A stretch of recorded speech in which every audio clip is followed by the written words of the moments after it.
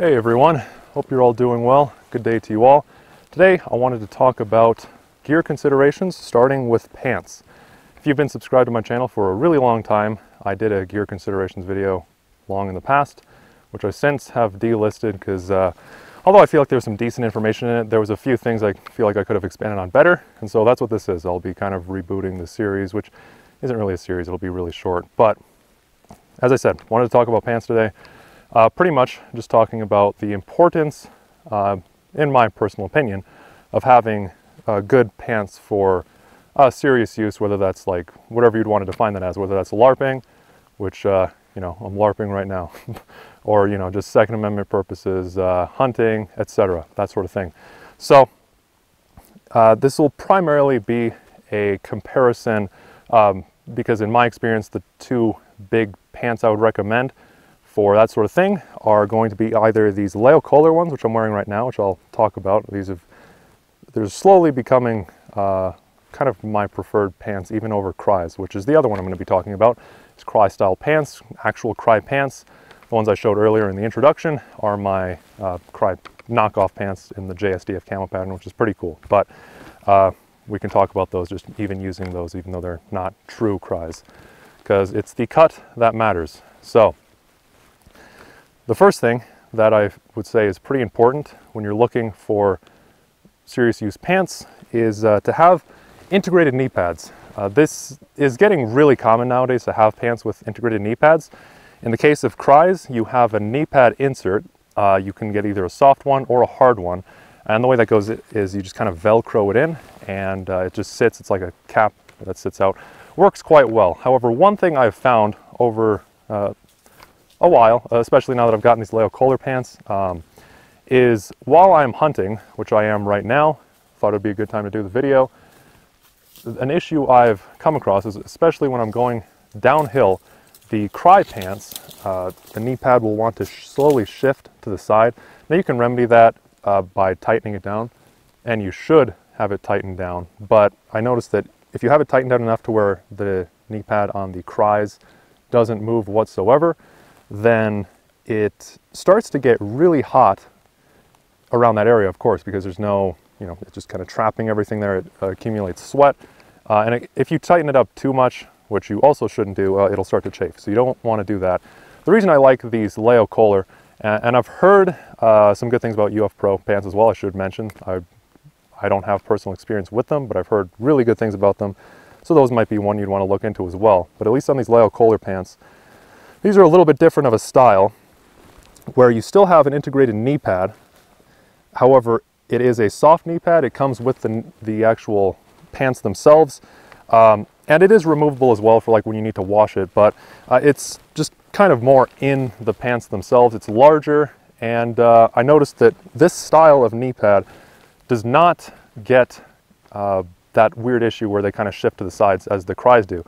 One thing about these is these don't have any adjustment compared to Cries, where you can adjust how high or low they sit or how tightly they sit, as I was just mentioning. So in my case, as I said, the tightness doesn't really matter with how large these are and how they wrap around your knee. But what does matter is how low they sit. For me, these actually do sit a little bit too low. When I take a knee and actually crouch, they're fine, because it just kind of shifts that way. But when I'm actually walking, this sits ever so slightly low. Like my actual knee is right here and the pad is generally just barely sitting at it. It works, but it definitely could be better. So that's something you'll want to keep in mind with that. But having any type of integrated knee pad, I would say, is a very large improvement over having the regular or older style where you have a Velcro strap that goes around your leg. What I found with those, because I did wear those for quite a long time, years back, that those would always either ride down eventually as you're running with them, or kind of similar to what I was mentioning you don't want to do with the Cries, where you tighten them down too much. Similar with those types of knee pads, if you tighten them down too much, they'll start to chafe and cut off circulation in the worst case, and they just have major issues with just shifting around even then. So absolutely would say that it's worth, because these pants with the integrated knee pads are always significantly more expensive, but I would say it's definitely worth it. Once you actually get out there and start using them, you quickly don't want to ever go back to regular styles of pants. Another thing that is important important that is probably pretty obvious is having a cargo pocket, just to carry extra stuff. You're not carrying, like, you don't want to wear just like skinny jeans or whatever. One thing about these Leo Kohler pants that is kind of odd, and I don't want this to be like just a review of Leo Kohler. That's not what this video is. But these have a strap here. You can see it's a little loose right now. You can tighten this up. What this is intended to be is to tighten things down. If you're wearing a lot, or if you're carrying a lot, I should say, in your pocket, that is supposed to help tighten it down. In my experience, it doesn't really matter. It just kind of gets in the way, but I leave it there. And I just have it kind of tied down. I think this one may have came loose a little bit. It did. But usually I just have this tied down a bit. That way it doesn't dangle around and it can't get snagged on anything. Another important point I would say you should look for in tactical pants, there's that buzzword, but having a reinforced seat is very beneficial. That's the area kind of between the legs. The reason for that, I found this out through researching the Gorka suit, which I do have one of. They're pretty decent, but they do have a few issues. They are prone to blowouts right there where the legs connect, because that's not really reinforced in any way. In the case of these Leo Kohler, they are, and the Cries, I would have to go back and check. I don't have them on hand right now, of course, because I'm wearing these, but I do believe those have a special like stitching cut there, which works too. One other important point is the belt loops themselves.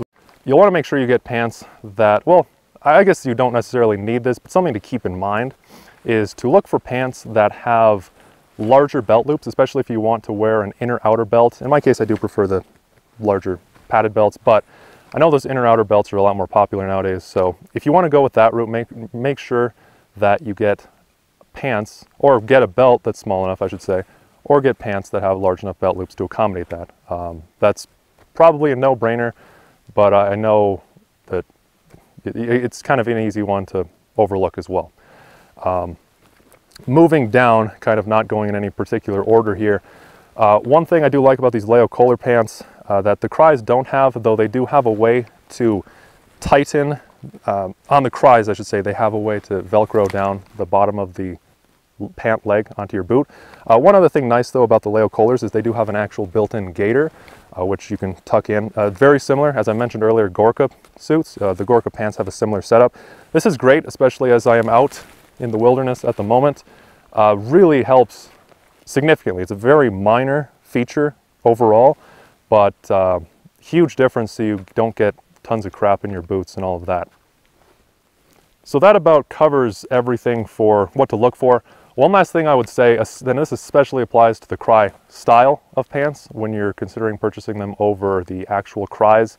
One thing you really need to look out for, I've seen a lot of people recommend the Emerson gear. They also are sold on Amazon as the Elite Tribe pants. I own a pair in Woodland just because it's a cool camo. It's not that good of a camo, but one thing you really need to look out for, you should absolutely check your pants or just look for reviews or whatever. Try to make sure that they're either made out of a infrared compliant material, or just test it yourself if it has IR remission. In the case of those Cry style pants I have, well, those Elite Tribe ones, they do glow. You have a kind of stretchy area around the knee pad on Cry pants, and on those knockoffs that pretty much always glows.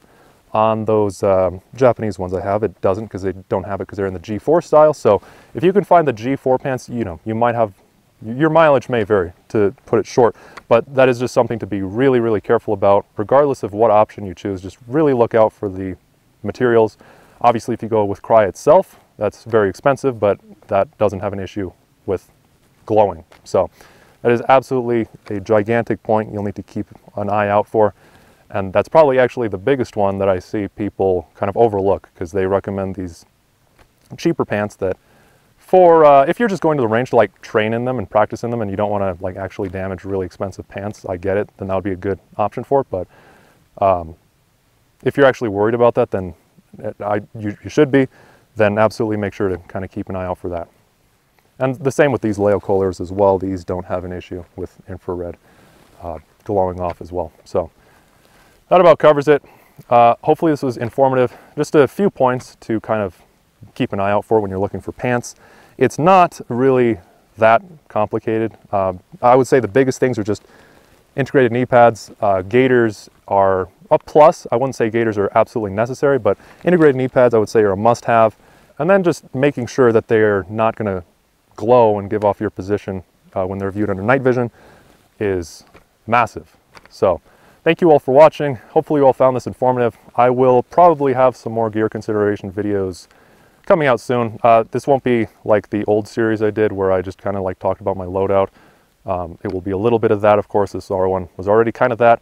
Let me know if you have any other comments or suggestions or anything. Otherwise, thank you all for watching, and I'll see you all in the next one.